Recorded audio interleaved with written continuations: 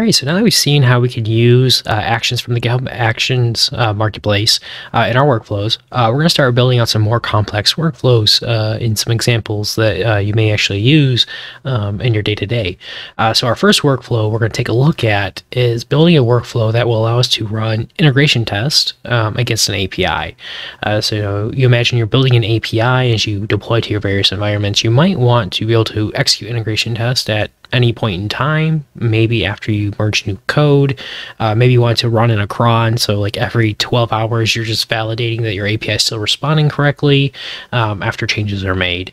So there's various use cases for doing this, and so in our particular example we're going to set it up as a cron, so it'll be running every 5 minutes just to hit our API, make sure everything's still working, and we'll set up with a manual trigger so that way we can execute it anytime we want. And so for our particular example, in our three cron example start branch, you'll see there's that cron example subfolder. So for this particular workflow, we'll be using this folder quite a bit. So in here is just some background. What this is a node project that basically uses Cucumber.js and Pactum.js to execute an integration test against API endpoint in HTTP pastebin.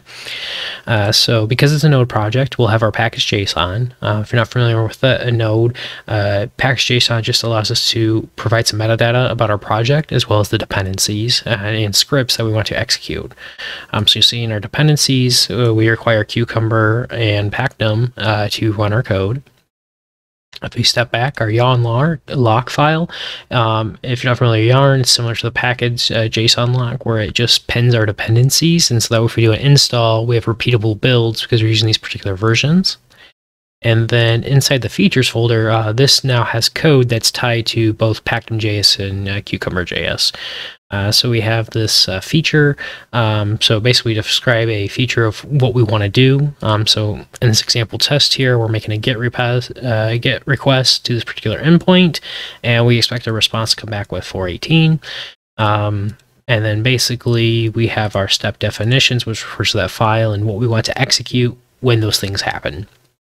And so this course isn't about Cucumber or Pactum.js. They're both interesting tools. This is just an example project for executing a workflow and showing how that can function. So if you're interested, you can check out the links to the projects here. Otherwise, we're going to go ahead and go back to the workflow. All right, so to get started, what we'll do is we're going to go ahead and jump over to our IDE. And what we're going to do is we're going to go ahead and make a new workflow file. So we're just going to call this cron.yaml. What we'll do is we're just going to copy the syntax from our shared actions. We're going to paste it over here, and we're going to update some of our values. So for our name, we're going to do cron example. For our triggers, we're going to go ahead and just leave this with workflow dispatch, and we'll come back and see how we can add a trigger for doing the cron type expression that we're looking to do. The reason for this is it's a little bit easier to build our workflow out and make sure it runs correctly on how we want to do if we have a manual process before we worry about that additional functionality. So we'll just go ahead and leave this with a manual trigger. And so for our jobs now, we're going to go ahead and update this to be run integration test. So usually what I do when I'm building a workflow is first I go ahead and see what steps I need to do to manually do the workflow I'm looking to do. And then from there, I can go ahead and take those notes and translate them into a workflow, and then go ahead and build out the various steps to make that actionable. So we're going to go ahead and try that now. So for our particular example that we're looking to do here, we want to run our integration tests that are tied to this particular project here, our cron example. And so the first thing we would need is we need our code available to us. And we get that by, as we learn, using the actions checkout shared action. This will go ahead and check out our repository. And so we'll have all these files available. So we already have that step completed. Our next step is we're going to need Node available in our environment in order to run our node project. So to, install our dependencies, run our scripts, and various things like that. So what I'm going to do, I'm just going to add a node. So we're going to set up node. So typically if you're working on a node project, you have it locally, but that's not repeatable. So we're going to want our workflow to be repeatable by installing node. The next thing we're going to do is for our particular project, we are using Yarn. And so when we install node, we get NPM available to us, and we could use that. However, as an example, we're going to go ahead and install Yarn on our machine so we can run that in a workflow. So we'll go ahead and install Yarn. So then for the project, before we can do anything, we need to install the dependencies for the project so we have all of the libraries we need.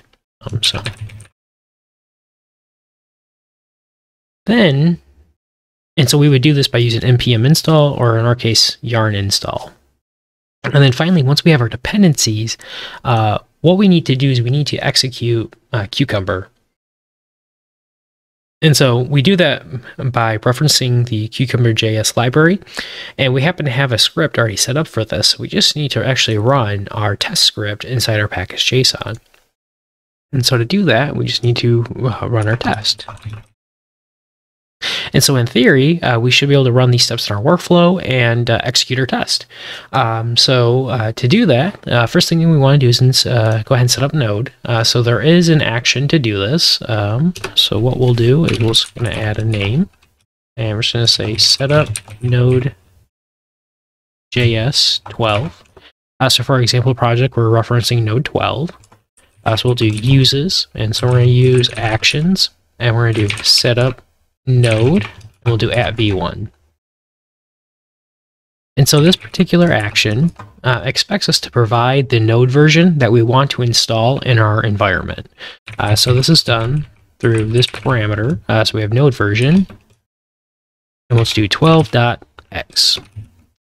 And so what this will do is it'll go and download the latest version of Node 12 and install that and make that available in the environment. And so if we did a node -- version, it should output 12 dot something in our workflow file. And so this parameter allows us to be very specific on our version, or we could keep it open where we have the major version 12, and then we could have the minor like this. All right, and then so now we've set up node. We need to go ahead and install yarn.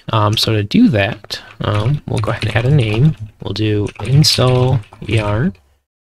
And so now we'll do run, and we'll do npm install global yarn. So this is one of the ways that you can install yarn on your machine. So we'll be using that method. And then for installing your dependencies, we'll have our name. We'll do install dependencies. Do our run command. We'll do a yarn install frozen lock file. And so similar to npm, if you have a package lock, in our case it'll be a yarn lock for yarn, if you pass this command, it's going to install the exact dependency versions that are defined in here. So we just want to make sure we pass that so it's repeatable. And then finally for our test, we'll do name, first we'll do run, test, run, and we'll do yarn test. All right, so one last thing we need to do before we test our workflow is we need to update the context of where we're running our commands. And so what I mean by that is, for the scope of this workflow, we've been working under the assumption that Cron example is our project and that this is what we want to execute everything against. Which makes sense, because if this was my project, I would go ahead and just run yarn install to install my dependencies. I would do yarn test to go ahead and execute this test script, and everything should work. However, this is a subfolder in this main repository here. And so what that means is for our context is the root of our repo is actually the context we're running everything against. So when we check out our repository, if you remember, we saw that we had our license file, our readme, and our cron example folder. And then that is the root of our context and where we're executing everything. So, if we check out our repo right now, we'll get all these files. We'll set up Node. We'll have Node available here. But then once we go to run these commands, we're going to run into an issue. And basically, when we go to do our yarn install, there's going to be no yarn lock or package.json. So we're not going to install any dependencies because it's looking for it at the root of our repo. And so really what we would need to do is actually run these commands against this subfolder. So, we could cd into this folder and then execute the commands inside here. We could pass in the exact path when we run these commands. However, this can get very messy if we are building very complex workflows that are doing multiple things inside that one folder. And so another option that's available to us is we can update our working directory of where we want our commands to be run for a particular job. And so to do that, what we can do is we can provide a keyword called defaults with a keyword called run. And then we'll do working directory. And then we can specify the directory that we want to run our commands inside of. And so this will be the context for this particular job. And so what defaults is used for is it's a way to create a map of default settings that you want to apply to all jobs in a workflow or all steps, depending on where you place this. So, if this was outside jobs, we could apply it to every single job that runs, or if it's in a particular job, it only affects this one. And so by providing .run, we can provide things like the default shell that we want to execute commands, bash versus shell, or we can provide our working directory so that we can specify which directory in our repo that we want to reference. So actually the directory in our, our job, and because we checked out the repo, it exists. And so basically now when we do our yarn install lock file, it's from this directory, so it'll find the files we're looking for. So now that we've made that change, if we go ahead and commit our changes and push them up to the repo, all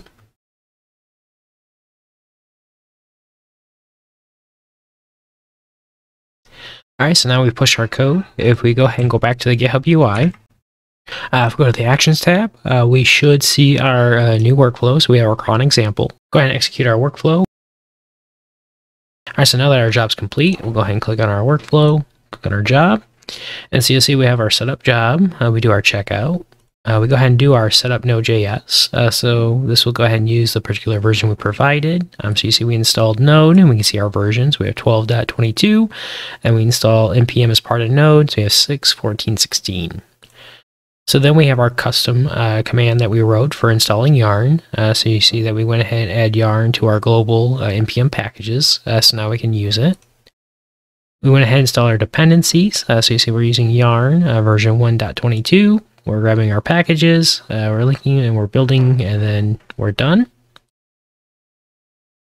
And then we go ahead and execute our test. And so you see here for our test, we have our test file. Basically, it's only doing one thing. It's making that API request to that one endpoint.